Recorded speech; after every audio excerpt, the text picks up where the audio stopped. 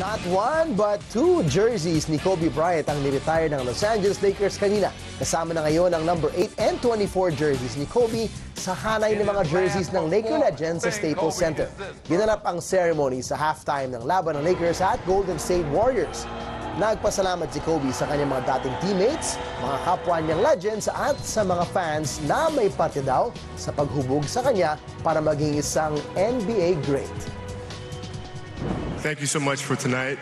I hope that tonight is not, you guys know that, if you do the work, you work hard enough, dreams come true.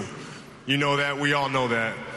But hopefully what you get from tonight is the understanding that those times when you get up early and you work hard, those times when you stay up late and you work hard, those times when you don't feel like working, you're too tired, you don't want to push yourself, but you do it anyway. That is actually the dream. That's the dream. It's not the destination, it's the journey.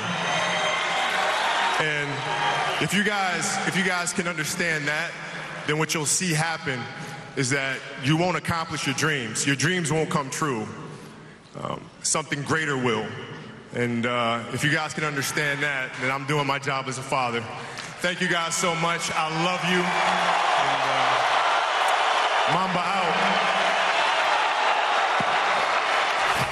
Ito ang unang pagkakataon na may ni-retire na dalawang jerseys para sa isang player sa isang NBA team. Nanalo si Black Mamba ng 5 championships sa Lakers at isang MVP award. Kasalukuyan siyang number 3 sa all-time scoring list ng NBA.